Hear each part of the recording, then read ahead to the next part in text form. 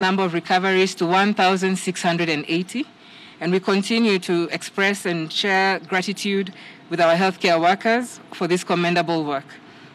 Unfortunately, however, we have lost 2 other patients from the disease, bringing our total fatalities to 125. And our deep-felt condolences and prayers go out to those who have lost their loved ones.